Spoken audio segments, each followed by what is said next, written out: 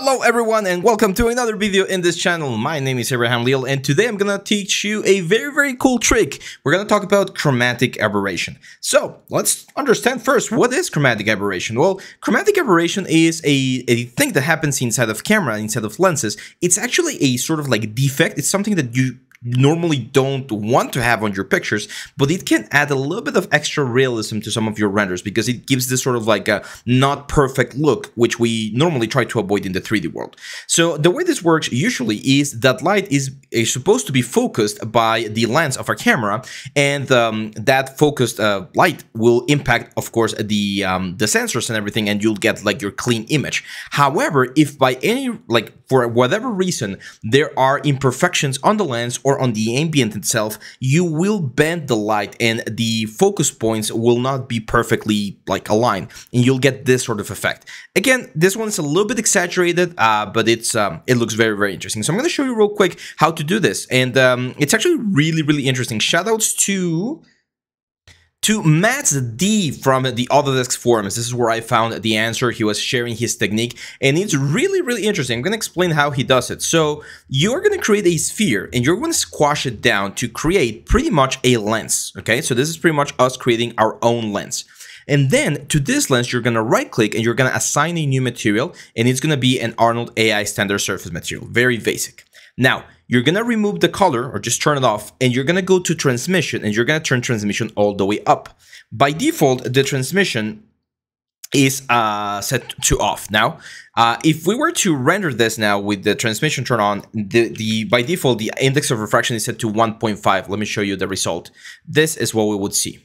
We would see a sort of like distorted effect on the character. Right now, we're seeing some weird like artifacts and stuff. That's because I think... Let me redo it. I'm going to assign a new material, Arnold AI standard surface. There you go.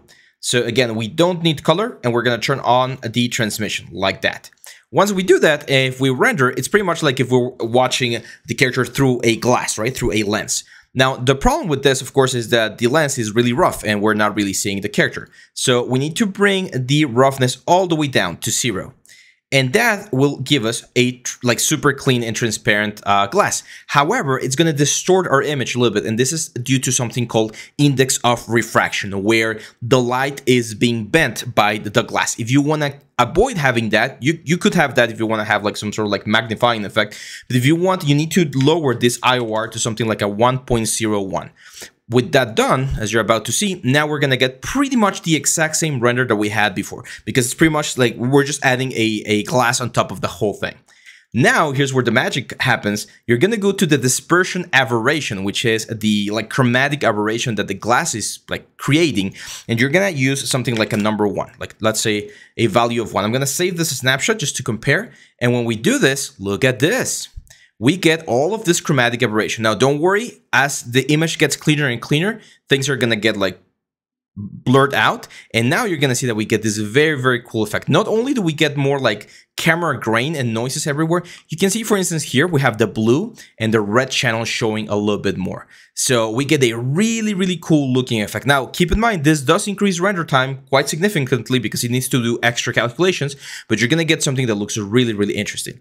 Now, if you bring this even lower to something like a 0.1, for instance, it's going to be really extreme, okay? So we're shifting the layers, the red, green, and blue layers on our character, and we're really pushing them. Now, this effect is going to be more noticeable the more you go to the borders of your image. You can see the spheres right here. See how like far out we're like splitting the images, and on the center and the focus point, it's not that much. So it gives a really interesting effect. I, of course, think 0.1 is way too much. Let's try something like a 0.8 for my particular scene right here. And if we render, we should get a little bit of chromatic aberration without impacting everything. Now, there's a couple of things that you need to know about this particular process. First of all, we are like dirtying up a little bit of render passes. So if you want to do this with render passes, it might not be the best option. If you're going to be using render passes, you're probably going to be doing this sort of chromatic aberration trick later on inside the compositing software, such as Nuke or After Effects or something like that. Another thing you can see here, and let me actually show you, I'm going to save this image as a reference again. And if I hide the sphere for just a second and we render again, look at the brightness of the sphere. See that?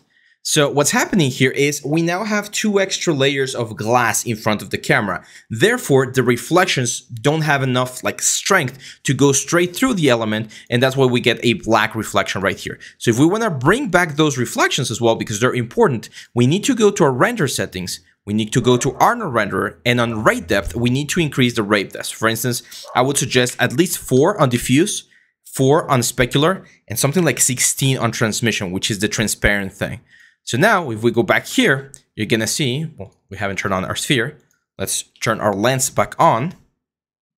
And there we go. So now, as you can see, we're back to seeing the reflections on the sphere, and we get our chromatic aberration. So a really, really cool way to add that extra little level of like realism to our images without having to like destroy or do anything in post-production. Now, one final thing that I want to mention before we close this super small and short video is that you do want to make sure to parent this lens to the camera. Okay, so you select this thing, select the camera, and hit parent. Why? Because if we move the camera, we want that lens to always be following us. You can push the lens forward or backwards, and that's of course going to change the way things look as well. But yeah, that's a really, really cool trick to get some chromatic aberration. On the thumbnail, you probably saw the super exaggerated effect. Again, if we go to something like a 0.01, for instance, really, really, really low, you're going to see this thing just like shift completely all over the place.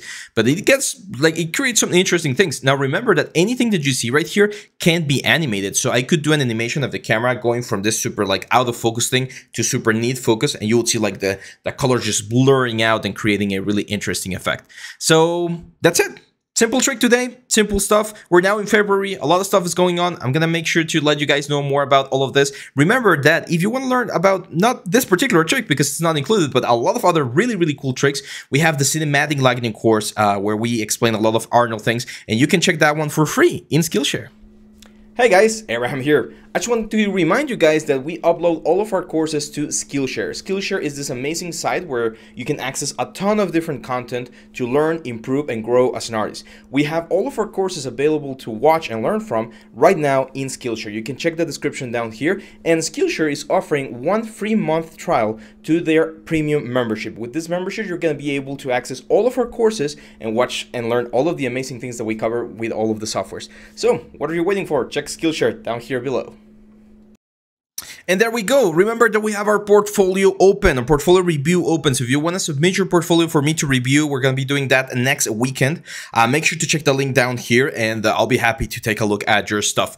Also, we slightly changed the time for our uploads here for the channel. Let us know what you think. Is that good? Is it worse, better? We're still going to upload a video every day, but again, the times have changed a little bit, so let me know if that works for you guys. Remember that we also have our live stream on Mondays, and if you want to help us, any like, share, comment, or subscribe really, really helps. Even hitting the little bell icon down here, it's really, really useful. If this tip has been useful for you, maybe we can do a little bit of an exchange, and I can get a little bit of extra support down there on the comments. So yeah, that's pretty much it for this one, guys. Have a good day, and I'll see you back tomorrow. Bye-bye.